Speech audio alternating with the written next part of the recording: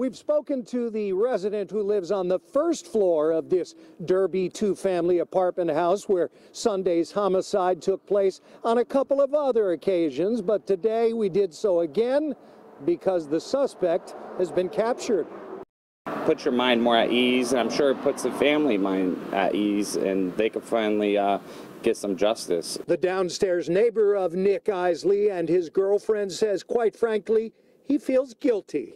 I just wish that I called the police, but I didn't want to start any trouble with your neighbor. He said at about 5 a.m. Sunday, he heard some commotion coming from upstairs. I heard like a bang, like somebody hitting the ground. The floor shook, so it was pretty loud to gain interest.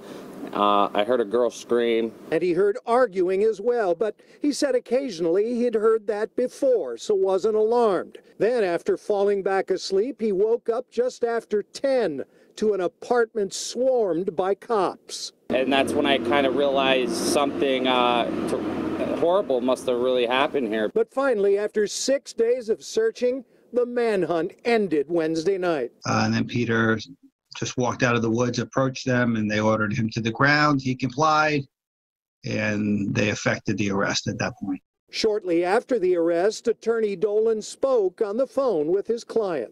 The only comment I'll have regarding our conversation, I'm not going to talk about the content of our conversation, but, Peter is scared, and he was tired last night.